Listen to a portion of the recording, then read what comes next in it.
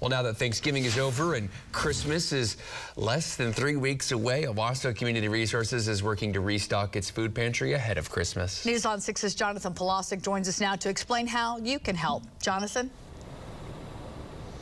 Well, Dave, Leanne, good morning. Owasso Community Resources started a 20 Days of Giving food drive back on December 1st, where it's asking people to take a box and essentially do a reverse advent calendar, but with food. Now, Owasso Community Resources isn't asking for holiday-themed items, but rather basic food pantry staple items that you put in a box once a day until December 19th. They want folks to drop the items off on December 20th and also take some time to volunteer if they can. Organizers say this food drive will help keep the pantry full after a busy Thanksgiving holiday. It will help us continue to keep our bins full of those necessary items that we feed families with.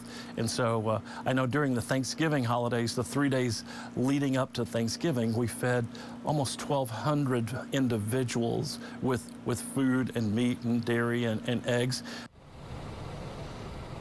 Now, Cowling said that it's also important to keep their food stocks up during the Christmas holiday season, because there are a lot of families who have children who typically get free breakfast and free lunch while they're at school and may not have the opportunity to do so during the Christmas break. Live in Owasso, Jonathan Polosic, Oklahoma's Own, News on 6. Jonathan, thank you.